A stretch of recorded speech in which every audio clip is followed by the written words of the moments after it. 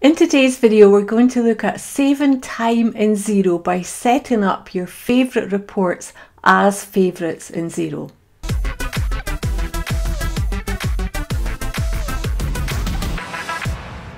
The other thing I'm going to look at with you is you might have noticed if you use the old style and the new style profit and loss and you want to favourite both of them, how then can you tell which is which on your menu? I'll show you what I do, what works for me when I want both of these reports as favourites in my Xero account. Let's head into Xero and take a look.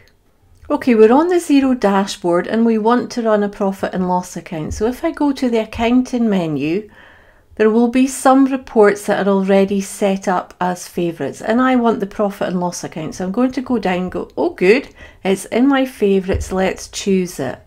I get there and then I go, actually this is not the one that I want. I want the old style profit and loss. So what I tend to do is at the very start when I'm using an organisation in Xero, I'll go into the reports menu, I'll look through it and I'll decide the ones. I know the reports that I use on a regular basis. I'll use more. So for example, I'm happier with the old style balance sheet and I'll remove the new. Then let's get to the profit and loss and I actually want both of them. And then aged receivables, I might want detail rather than summary, same with aged payables. So I spend a bit of time, if I'm in my Xero or in a Xero account for my clients, choosing the reports that I'm going to want on a regular basis and I will favourite them. And I can't stress how much time that will save if you do that. So now when you go into the accounting menu, you head down to the reports section and the favourites that you want are here. But there is one problem. I have favourited both the old and the new style profit and loss.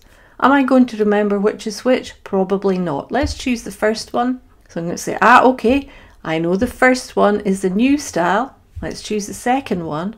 And of course it's going to be the old style, but I don't think I'm going to remember that. So this is what I would do instead. I would go to the accounting menu, I would go to reports, and I'm going to pick up the new style. I'm not going to change anything on it. I'm going to leave it as the defaults, but I'm going to say save as, and I'm going to say save as a custom report, and I'm going to call it new.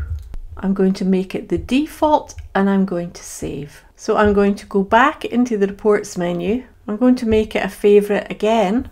And this time, look what happens. When I go to accounting, it's now got the word new against it. Now the reason that has happened is because I have said when I choose the new style profit and loss account, I want this to be the default. It's exactly the same as before, but it has the word new on it. So now when I go to my favourites, I know which is which. So just to recap what we did there, we went to accounting, we went to reports, we spent some time looking at the reports, choosing the ones that we're interested in on a regular basis, and we gave all of them a blue star. And it's as simple as that, but it is a real time saver. If you liked the video, please let me know that you liked it, and why don't you subscribe to the channel, hit the bell, and you'll get notified when new videos are uploaded on a regular basis. Any questions, any comments, put them below and I'll do my best to respond. But until next time, happy Xeroing!